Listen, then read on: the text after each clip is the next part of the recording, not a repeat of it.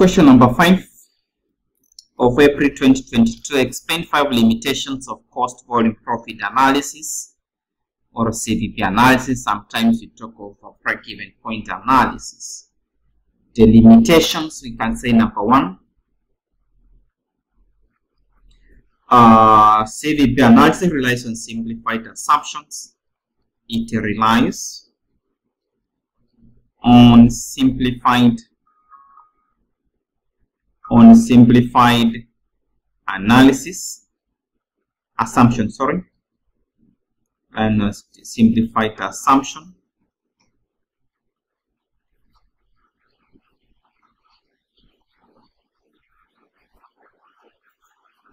That may not hold true in reality.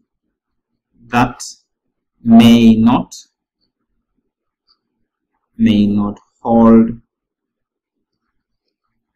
true in reality. Number 2, he said that CVP assumes that sales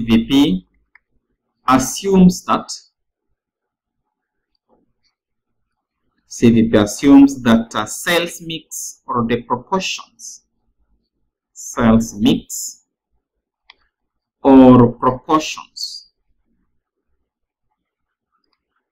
of different products,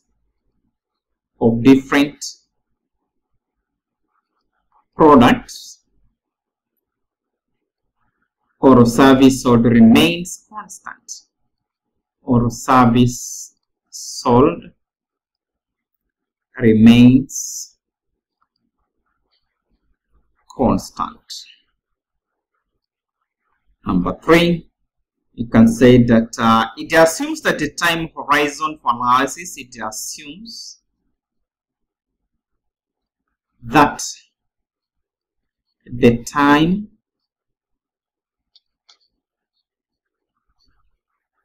horizon for analysis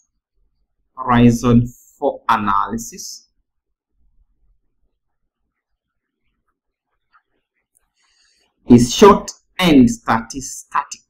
Is short and static. Number 4, we say that it ignores the uncertainty of risk. It ignores the uncertainty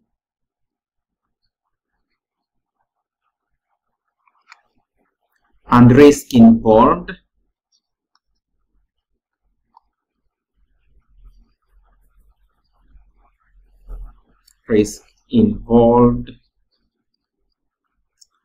in complex and dynamic market,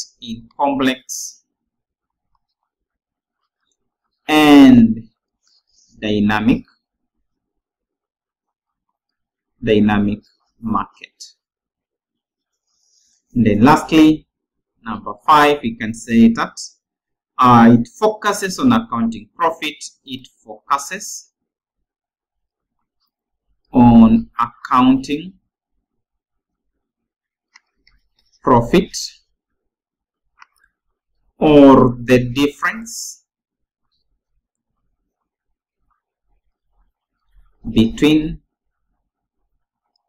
revenue and what? And cost. That is the CVP, in other words, the break-even point, what it does.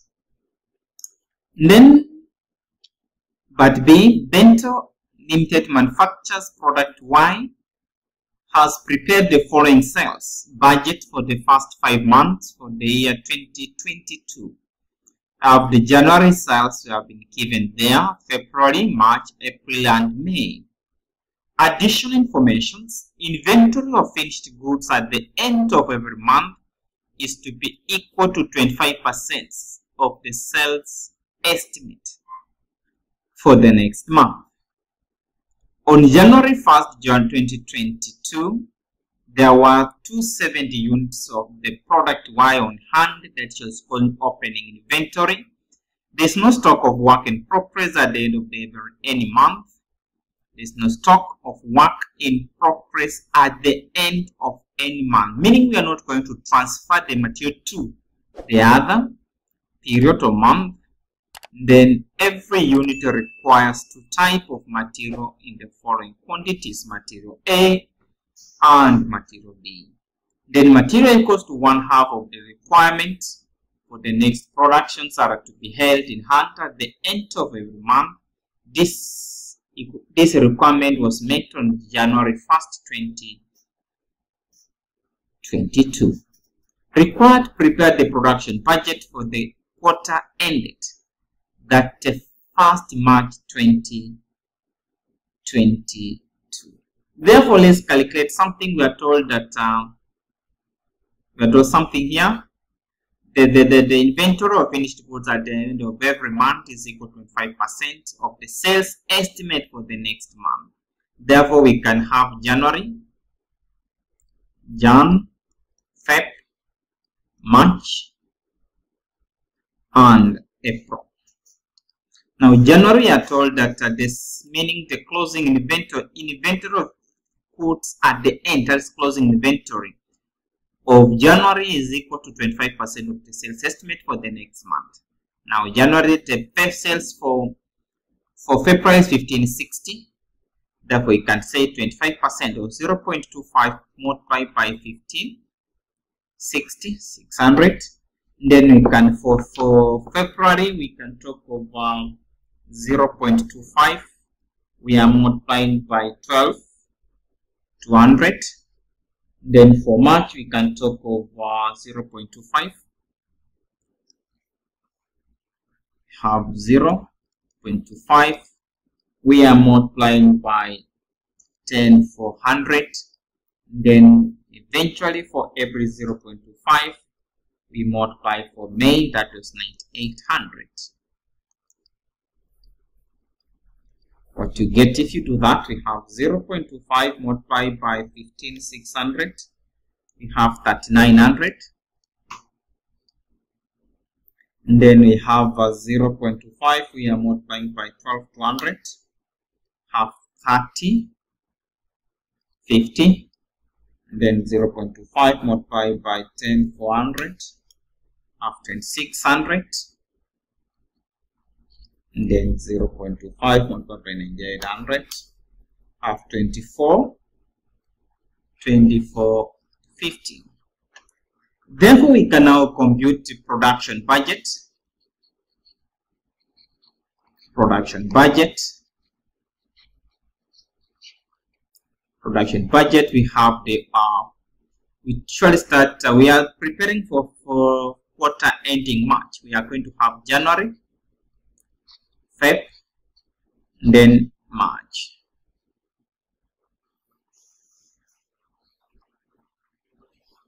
We start with what? Closing inventory. Closing inventory for those months. January we have 39. Then Feb we had 30, 50.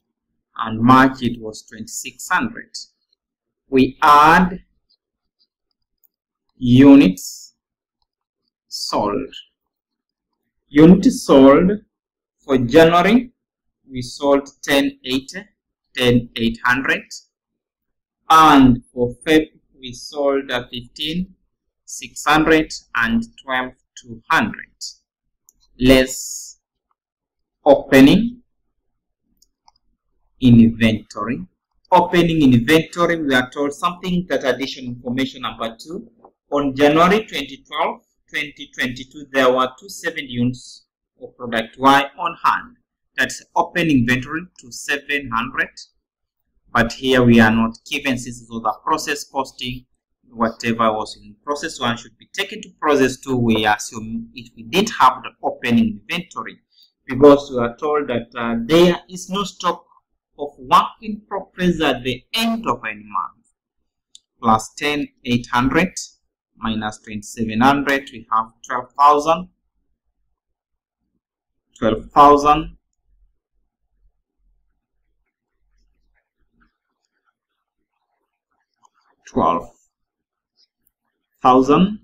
Then we have 3050 plus 15,600 and 18 650, then 2600 plus 12200, we have 14800. 14800. Then we are told another thing, to prepare the material purchase budget for the same period. Now in that case, we are told something here that we see addition information number 4. Every unit requires 2 types of material in the following quantities. We have material A 4 kgs, then material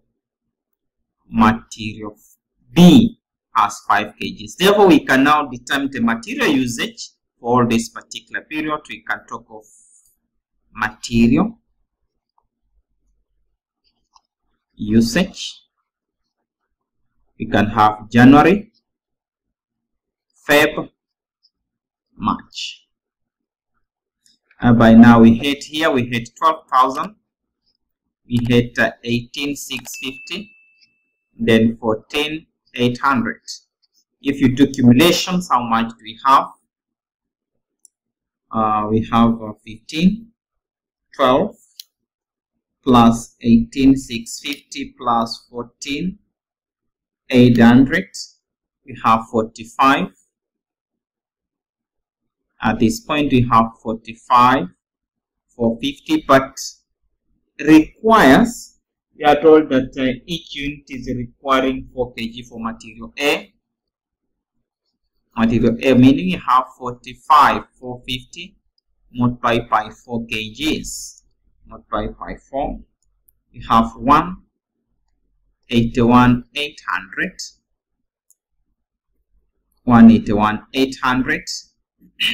Then we add ending inventory, which is equivalent to what? Ending inventory. We are going to pick the ending inventory for January. We picked that is for February, which was 18,650 multiplied by 0.5. It was when they say that some material equal to 1/2 of the requirement for the next month. Now, January the next month is February. If we do that, we have a 0.5 multiplied by 18,650, which is 93.25.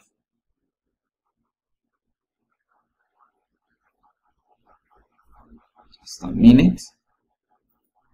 Yes, multiplied by 4, which is 37. Multiplied by 4 kgs, which is 37,300.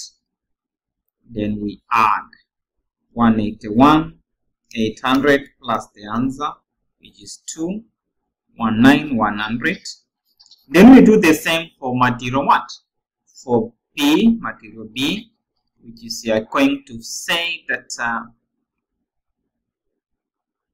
that here requires 5. In that case, we just take 45,450, the one we quoted here.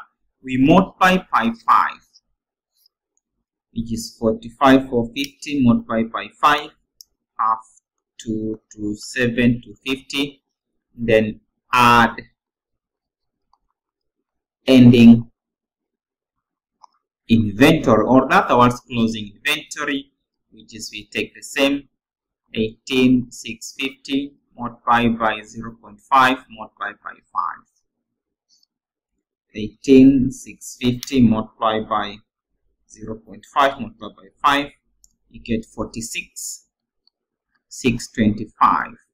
Then we add to 22,750, have 273, 875.